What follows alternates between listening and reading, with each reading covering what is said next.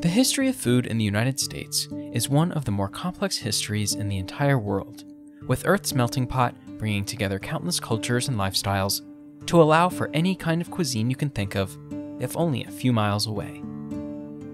However, what would you say if we told you America hasn't always been home to any and every meal you could think of? In fact, go back more than a few decades, and you probably wouldn't be able to recognize the food scene as it stands today. Needless to say, the culture of food, no matter what country or continent you hail from, has changed over the years, whether it's the way we eat, prepare, store, or source each of our meals. While the mass production of both farming and artificial processed foods has changed the way we eat, fast food, chain restaurants, and convenient dining hasn't always been possible, especially prior to the 20th century. Despite the differences in appearance, however, it doesn't remove the beauty and context hiding within every dish available to us throughout history. To learn more about the wonderful food seen across tables and campsites aplenty in 19th century America, here are types of popular foods from the Wild West.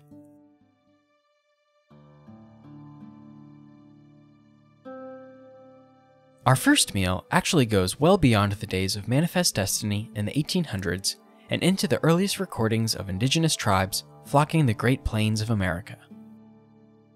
Pemmican is a combination of rendered fat and dried meat, occasionally mixed with dried berries. It's served either raw or with a prepared meal, and it was often used as an energy-enriching cuisine and staple to any gathering or shared eating space. Pemmican was invented by the indigenous Plains tribes in North America. However, the exact time it was introduced, or officially invented, is up to debate by scholars.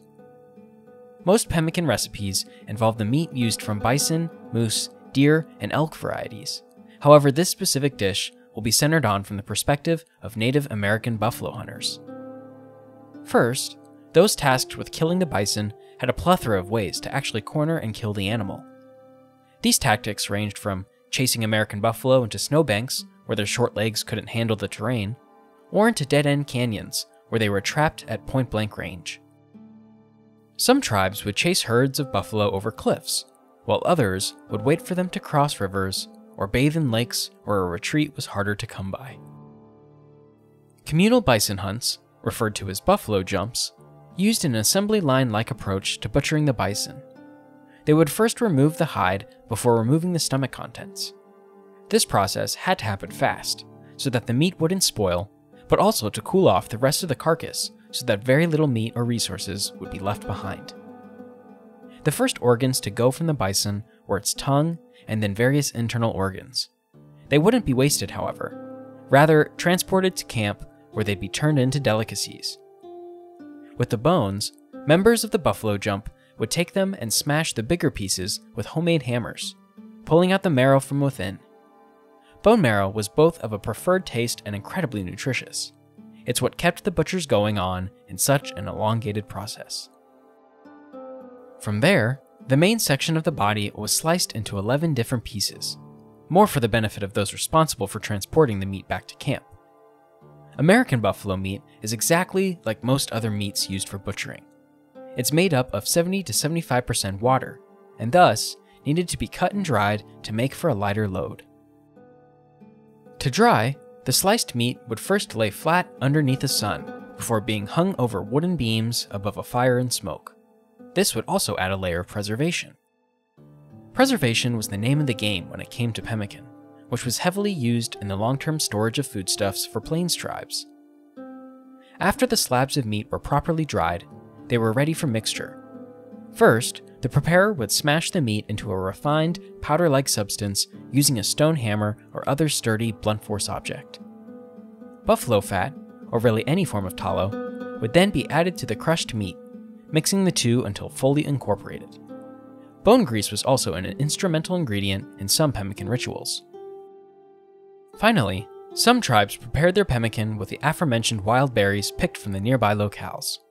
Northern Plains loved making pemmican with dried chokecherries and Saskatoon. Other tribes would stick to the more traditional foraged fruits, such as cranberries or blueberries. However, certain cultures refrained from making pemmican with berries or other sweets outside of ceremonies, such as weddings. It was also common to find pemmican mashed with wild bergamot or dried mint.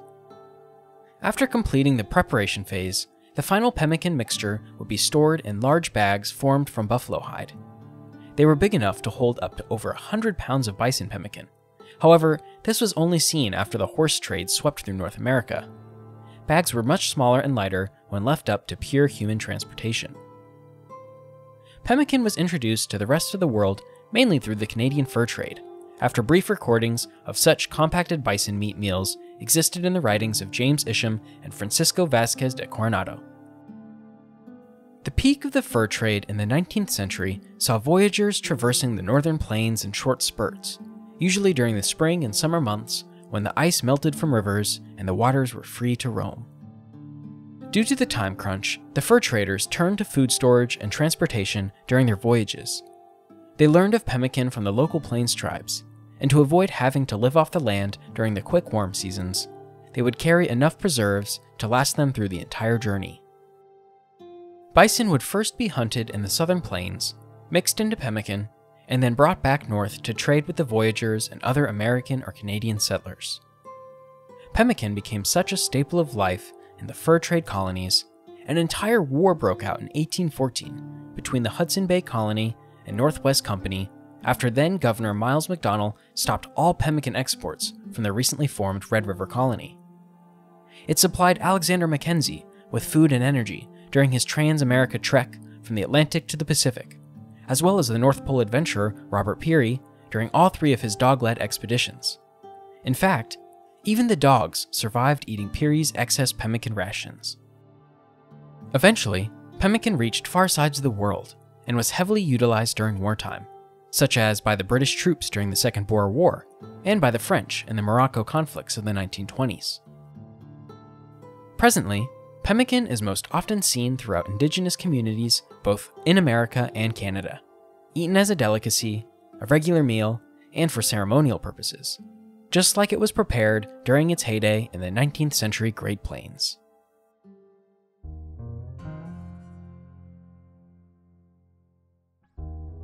Flipping from a Native American-based food to a pioneer-based food, the next type of Wild West cuisine is hardtack, also known as sea biscuits or cabin bread. Hardtack was much like pemmican in that it's perfect for long-haul travels and long-term storage, but where it differs is in its incredibly simplistic preparation and bland taste, if you can call it a taste to begin with. Making hardtack was easy. All you had to do was mix a couple cups of flour with 3/4 cups of water, with 1.5 teaspoons of salt dashed in for good measure. This would net you about 10 to 12 square pieces, so as you can imagine, when prepped for long journeys and storage, much larger batches are made at a time with higher ingredient amounts. Once the mixture was fully incorporated, the baker would touch the dough to make sure it was both a little dry and without any stick. Then, it would be rolled out on a tabletop until the dough was about a 1/2 inch thick. The dough slab would then be cut into 3x3 inch squares, thrown onto a tray, and heated multiple times in a kiln or oven until the consistency was firm to the touch. In fact, it was so hard, the bread would be inedible without liquid to soften it. It used to be said that one could fire a musket directly into a slab of hardtack, and the musket ball wouldn't ever make it through to the other side. The most common way to soften the hardtack was dipping it in brine or coffee, or frying it on a skillet with other rations. In the late 1700s, it was ground to a fine pulp and used to thicken seafood chowders in the New England communities. Soldiers in the Mexican-American War, and by proxy the Civil War, would crush the hardtack under the butts of their rifles before tossing it in a frying pan, making mushy, gross hardtack pancakes. Others would let it roast on the campfire coals themselves. The luckiest soldiers would turn their hardtack into a dessert. If one was fortunate enough to come across some brown sugar or whiskey, they'd combine the hardtack with whatever sweet element was available to turn into a pudding, as they called it. Hardtack wasn't meant to be enjoyed as fine cuisine or an easy-to-eat biscuit, however. It was designed to last incredibly long periods of time, as long as it stayed dry. If it did, hardtack could last for years, especially if it was cooked 4 or 5 times rather than the customary twice-baked recipes. Usually, hardtack was made 6 months in advance of using the rations, and was a staple for travels that involved inconsistent handling and drastic temperature changes, especially involving heat and humidity. Thus, it's what made hardtack the perfect staple for migrating parties across the Old West, and throughout the American frontier in general. Folks on the eastern seaboard could cook up a massive batch of hardtack to last them the months-long journey across the country. The Oregon Trail was a popular place to find families and expeditioners supplied with hardtack, as were mining parties dotting the western landscape. The California Gold Rush was the real heyday for hardtack, as it could feed the mining camps for weeks on end without the need for big game hunting or excess foraging. One of the more famous instances of widespread hardtack trade came in 1801, when businessman and baker Josiah Bent started an outfit in Milton, Massachusetts, where he became famous for his water crackers. These water crackers were sold at a premium to the aforementioned gold prospectors and wagon trains due to head west, and Josiah made a fortune on just flour, water, and salt alone, eventually forming the G.H. Bent Company. Down the line, the G.H. Bent Company became famous for their authentic hardtack crackers resembling the same hardtack eaten by soldiers during the Civil War. The Civil War is usually the time period most people associate with hardtack and water crackers at large.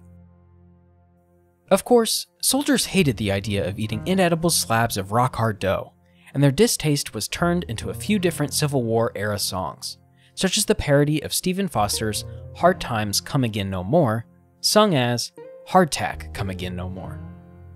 What most folks don't know about the Civil War hardtack is that it wasn't all made at the time of war.